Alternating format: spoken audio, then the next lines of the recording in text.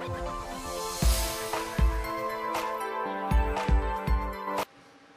and welcome to Pro Modeler. I'm Philip Flory. For this particular build we're going to be building the Edard Lightning. Now this particular kit is actually a rebox of an Airfix kit that's a few years old now, but I think is probably to date one of Airfix's best kits that they've ever done.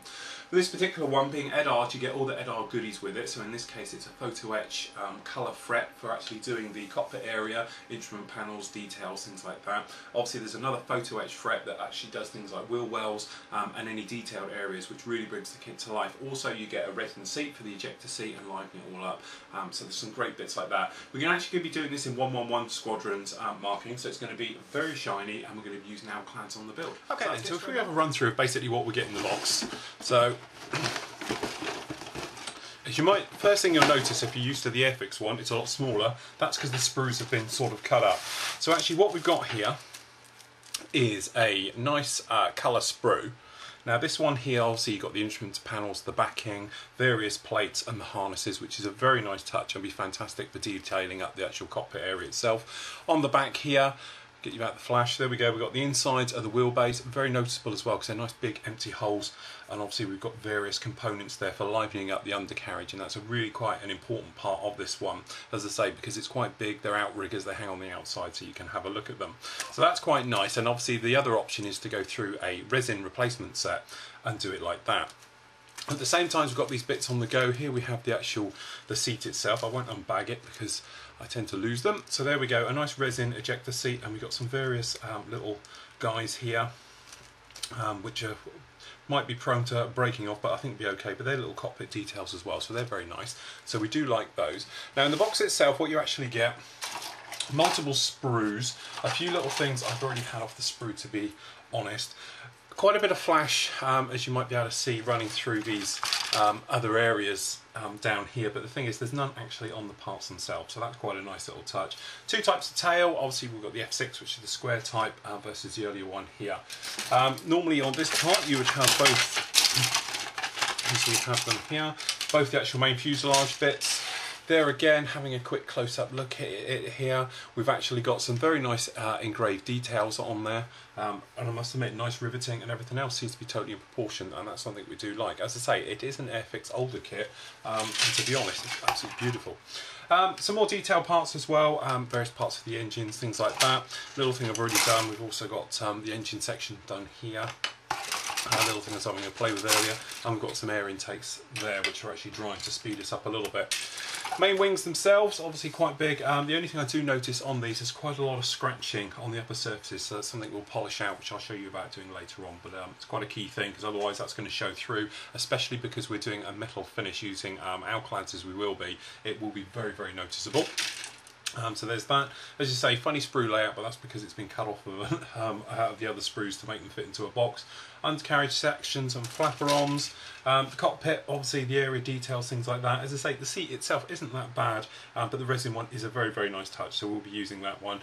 Various other parts, as I say, that will be, some of them will be replacing with photo etch. Other than, well, obviously we won't. We've got our missiles down here, which actually make up to be lovely, lovely missiles and all the rest of it. A refueling probe, which is a bit fiddly to get on, which we'll go through. Clear parts, unfortunately, they're not, they were rattling around loose inside, which is something I don't like to see, but we'll take care of that. Little orange thing here is actually a masking set, so it's all pre-cut die masks for actually putting this up, so we won't have to do my normal way of doing it, as you might have seen, where I actually go round and take care of it myself with a little bit of Tamiya tape. Instructions, as you imagine, if you've ever seen Edard ones, just the same. Obviously it has the call out for their photo etch parts by PE numbers as you go along, so you know, usual thing like that. We've also got down here in the box, which is a nice colour, full colour sheet that gives this obviously for your options. For this particular one, we'll be doing it with this one here, which is 111, which is a personal favourite of mine. Love that lightning mark, like that. But otherwise, other ones you've got down here, you've got the Firebirds aerobatic team, which is obviously the red one down here, and obviously you've got 92 squadrons, which is quite a popular one as well with the blue fin. Coming a bit more up to date when they started to get the camo going over with the drabby look. That's 19 squadrons, which there again is another nice one as well. So if you wanted to build your own little fleet, you've got the decals for doing them all. And as you'd expect, lovely all in register as far as I can tell. I can't see any blemishes or anything else with the registers.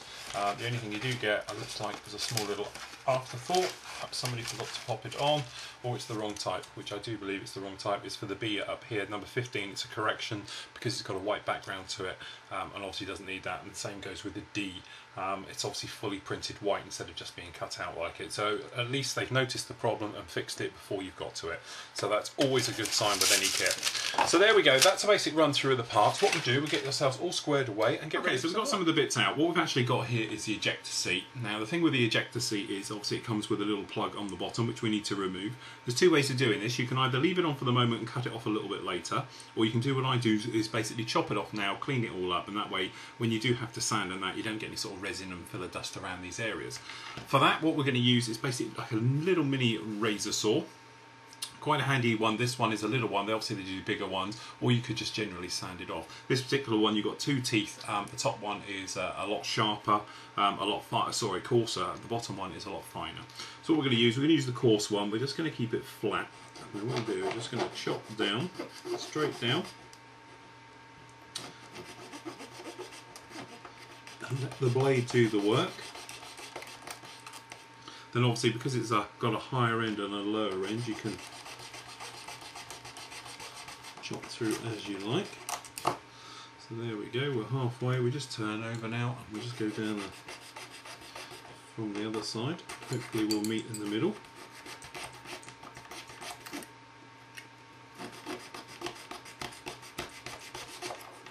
There we go, that's done. So what we do, we just carefully keep the plugs, because the resin plugs come in very, very handy. But we're just going to wipe away that resin dust, because if it does build up, it can be a little bit of a problem. So what we've got then, we've obviously got the seat off, so we've just got quite a coarse sanding file, so we're just going to sand off the bottom and make that nice and flat.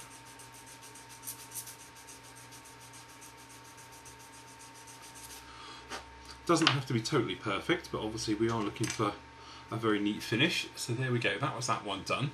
Then what we do, we're just going to grab a pin vise that's got a little pin needle in there. This is a 0.5 mil.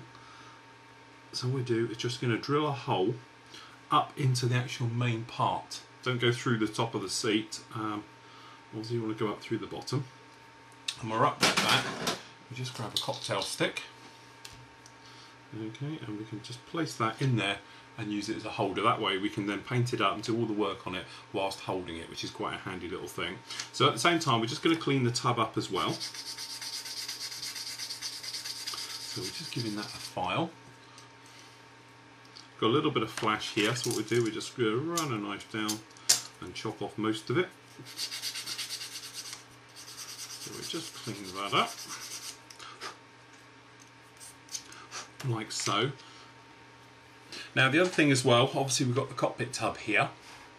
Now the thing with the cockpit tub is that we've got to cut out some various details so the photo etch parts on there can stick on there very nicely. So the easiest way to do that, if you take a knife just for the big stuff and just lightly run a blade over the top. Now we don't want to cut these back ones off because they're going to be covered up anyway. All we're doing is just lightly trimming off the top part, just like that, and that gets rid of all the big bumps. So then we can just come along with a medium type of file like this, and we can just literally just give them a bit of a sand off, just to flatten that down, so when the photo etch does come along, it's going to fit on there very nicely. So we just trim off a bit back here, a bit of a raised area, just like that. So we just give this a bit of a sand down, so it's all nice and flat. And as I say, it'll just make it a nice snug fit. If you've got any raised areas, then it's going to be a bit of a pain to get it to fit in. So we just use one of my little thin files here. You can just sand them down. Take care of that quite easily, quite nicely. Now we've got to get rid of these three down the bottom, down on this side here as well. So same thing as well, we just get in there and sand them down. Because what we're doing, we're just making preparations for the paintwork. Because what we do, we'll paint this cockpit area first, and then obviously the colour photo etch parts will go on there very nicely. just use a finer grade, just like so. Just use a finer sandpaper just to clean that last bit up. There we go, that's those done. So what we can do is we can actually place on some of the parts. So here we go, this is where it gets a bit confusing. Check your references with this. Obviously if you're not using the Edard set, you can be using anything else. But to just give you a quick run through, this one here, this is R2, which is quite important because I think it's part of the life support system, which is going to actually go on the side of the seat just here. So what we'll do is we will just carefully snip this off of its carrier. I don't think it has any form at all, so it's going to be a straightforward cut just at the bottom. Then we're going to take some super glue, and my usual way of doing these things, I'll just get a bit of 40mm wide tape. Get that on the go. Okay, so we'll just stick that down over here at a big angle. Blob of super glue, nothing big. Okay, and then obviously with a cocktail stick we'll just pick up a little bit of glue on there like that, and then what we do, we just bring it over, and as I say, it just make sure you're happy how it's going to go, and we're happy it's in there, so it's just a tiniest drop. Okay, and then this one is going to fit hopefully straight over the top. There we go, and that goes in there just like that, which is quite a nice way of doing it. Just let that dry a sec. You could use a bit of kicker or something else. Now there's lots of other little PE parts that go on there, but obviously they're coloured, so we're not going to worry about those at all. The other one that goes on is one at the back, which is R3, which is a little tiny one. It's where this little bag of tricks comes in. Okay, so we just have R3. I'll just snip him off his carrier, off the block. And this little one is going to go just down the back, and he is absolutely tiny. So I'm using as little glue as possible so we don't flood the area. This one will go in as well. So it's the larger part to the bottom. And getting this on is somewhat tricky. There we go, that one's on, so we just give them another drop of glue just down here at the back area.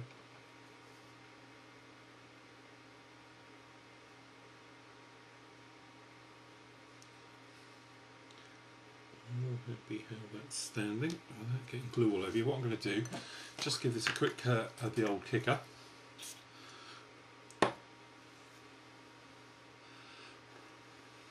We'll just let that evaporate, just to hold that in place. So I'm quite happy with the way that one is now. So what we can do, we can actually paint up this seat. There again, check your references, because some of the call outs already I've noticed are a little bit off, such as the cockpit tub here. It's calling out for this to actually be black. Well, it might have been for the early ones, but certainly the version we're doing of it, it's going to be the same colour as the actual panelling, which is a little bit off anyway. It should be really sort of a sort of medium sea grey type of colour. Looking at the actual colour ones that I've got, I'm going to be using Tamiya for a lot of these, so we're going to have a choice probably between XF54 and 53. If you're going to be doing it via the guns, then probably 335 is probably about right. But there again, it's one of those tricky things, because what we're having to do is marry it up with these, and obviously when you look at the blue on that, it's quite a funny blue. So anyway, we'll sort that out when we get there. So we just let that bit dry a bit. Just happy like that. Now the other thing we can do, we can look at, is obviously the fuselage halves. Now we've got these fuselage halves to go. What we're going to do is clean them all up, get rid of all the sprue marks and everything, because what we can do is spray all these areas all at the same time for the cockpit and things like that, so then we can get the colour photo etch parts onto them and move along like that. Okay, so you see we've got it all sorted out here. Now with the colour, as I say, it's very, very hard to get it right. So what I'm going to actually do is make a small little mix. So what we've actually got here is some XF53, which is the sort of neutral colour, neutral grey colour. So what I'm going to do, I'm not going to put any thinners in, I'm going to make a little mix. So what I'm going to do is just going to add a touch of XF50 Field Blue to this, just to make it a little bit blue. Now you could use any blue you like. So what we're going to do is going to pop a little bit, just a drop,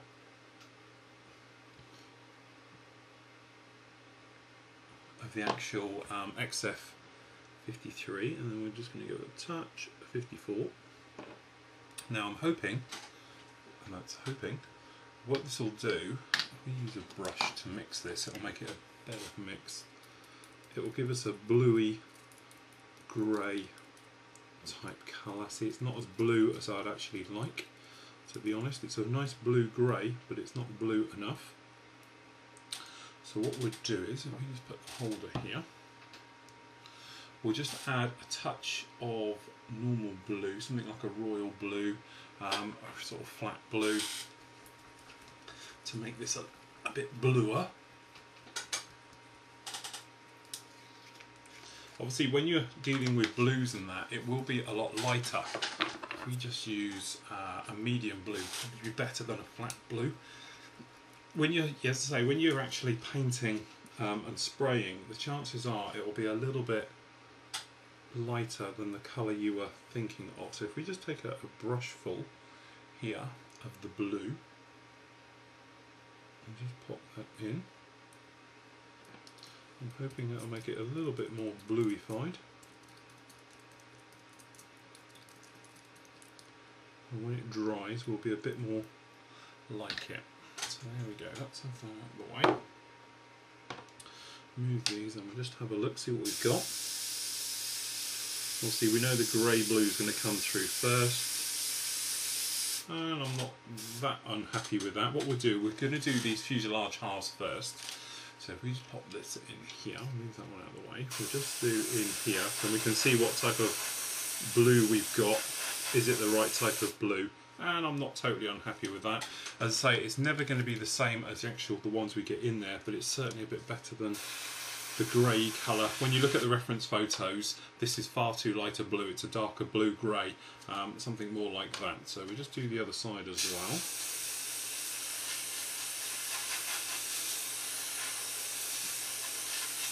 That's done. Okay, so then we can just do the tub itself.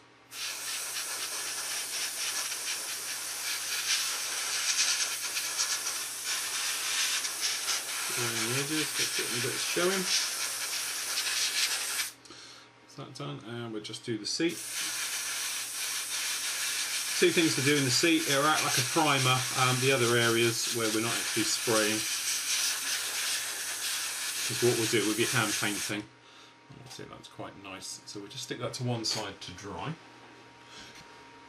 Okay, so we've got the PE parts on the go now. Now it's important when you're cutting them out to make sure you keep them flat. That's why I don't actually like to use a knife, because if you're using a knife on a cutting mat, they tend to sink. You get a slight curve, they don't like them to push down. So what I like to do is literally just come along with some of my normal sort of cutting out scissors and just nip off very lightly the corners. And then by snipping them just very, very lightly off like this, you can sort of get it out without any breaking and without any little tabs as well. Something like that. And then that way they're very easy to fit, because as soon as they start to bend and things like that, you get all sorts of trouble. So as you might be able to see on this one here, we've already got some of the actual ones put on. So we've actually gone on this side, is all sorted out. Very straightforward. Just remember, with this particular kit you've got two versions of it, so make sure you have the right fret parts, and the panels just look slightly different.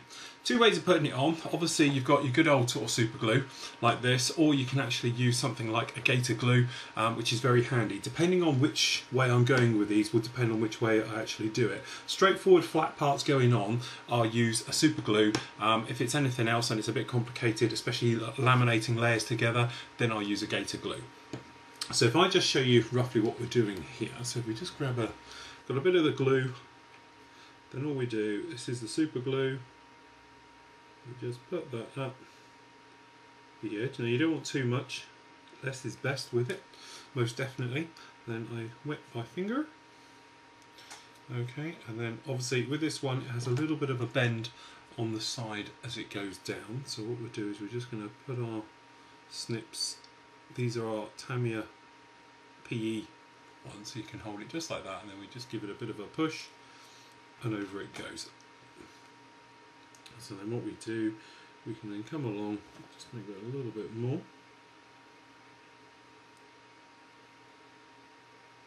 just to make it a bit stronger, and then this one will then just sit on the top like so. So I'm just going to make sure that it's all in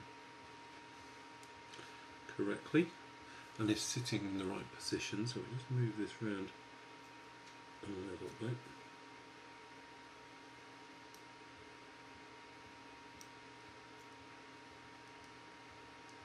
So it's quite tricky to line this one all up.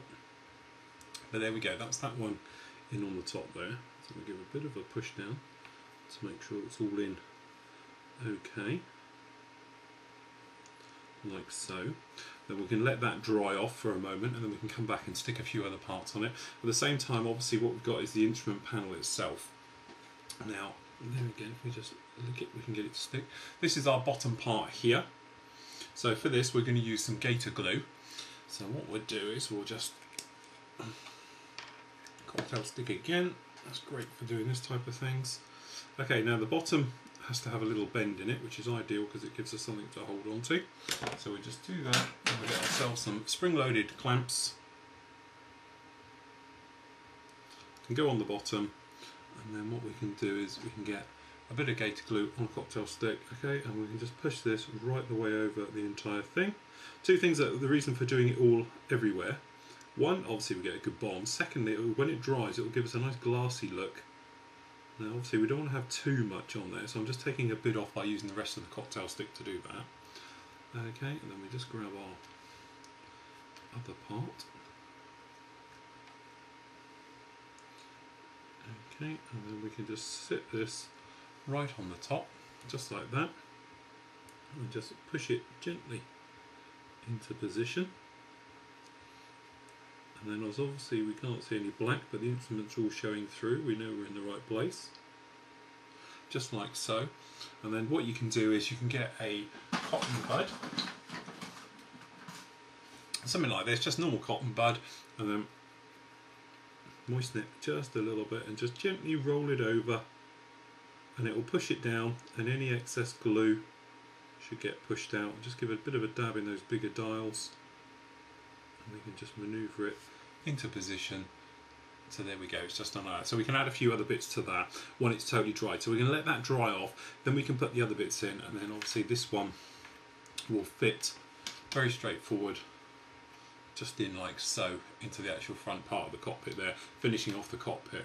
So we'll just put that to one side. The other thing we've been doing as well is that we've been doing the seat and painting it up. So we've painted the back of the seat up black. Obviously we're doing it in stages, then we can do the cushions and all the other bits, and then in a minute I'll show you a little bit of dry brushing to really bring it to life, and then we can get the harnesses fitted. Okay, so as you can see here, we've got the main seat done. We've basically attached all the harnesses and the various bits and pieces. I used a bit of PE glue, just took my time, put one end in and worked my way through that. It's a very long, laborious job, but it's no different from really doing anything like this type of work here on the cockpit. Now what we want to do now is just generally liven it up and give it a bit of weathering and a bit of depth. Now the quickest way to do that, to be honest, is with a little bit of silver paint. I've got some Citadels here. This is their Gunvolt metal. The reason I like this stuff really is because it's got very, very small pigment areas.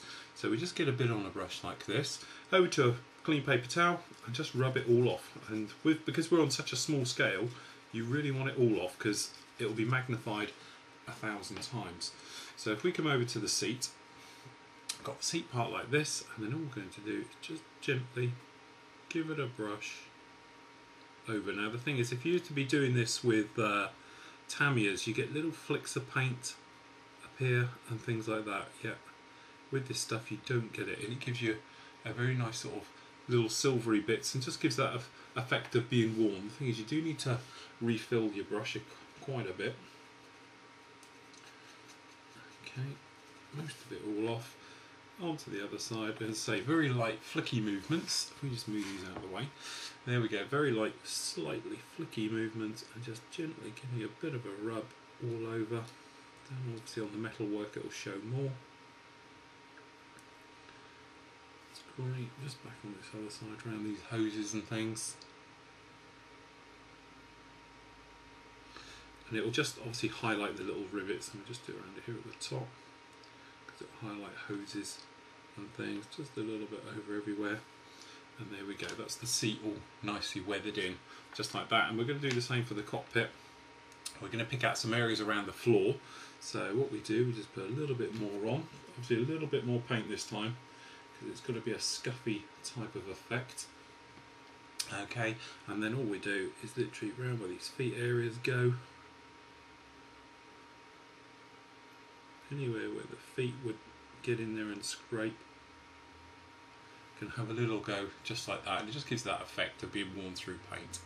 So there we go, that's that bit done. So really that's taking care of the cockpit area itself. And then obviously you can use normal super glue as we've got here. A little bit going a bit thick here, which is quite nice for this type of thing. So we just put a drop on the bottom, and we can bring it along to the cockpit area. Okay, and then obviously we just sit it in. And there we go, that gives us our cockpit just like that, looking very, very nice, obviously with those scuffy bits.